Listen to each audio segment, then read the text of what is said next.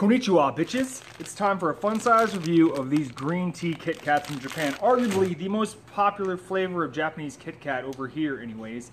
Problem is, I can't stand green tea. I don't like drinking it. I don't like things flavored like it. So I've been putting these off, delaying these, but it's like the last flavor, these and wasabi, that I haven't tried. And all you guys are just telling me, you gotta have the green tea one, you gotta have the green tea one, you don't know what you're missing. Settle down. I'm gonna give you what you want.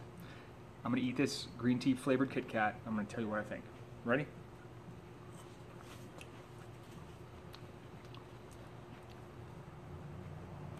Tastes good. I like it. You know what's funny? It really, it proves my theory true. If you add enough sugar to anything, it will taste good. I mean, it works like 100% of the time. Just add more sugar to it. I give these a 8 out of 10. I'm not mad at them one bit. I'm actually gonna eat both of these, so.